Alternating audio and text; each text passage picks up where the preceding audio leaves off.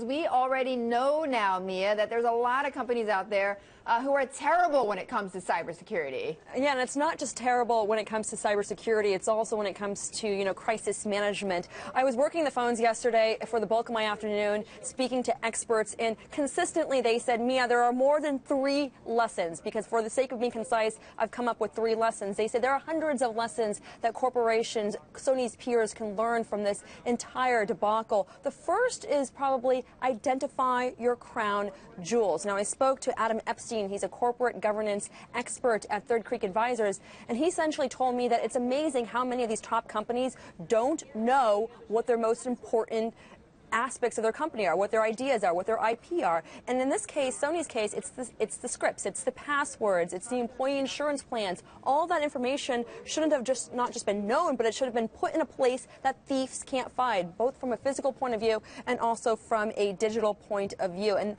the location of where this information is at should also be constantly changing. It shouldn't just be the same place.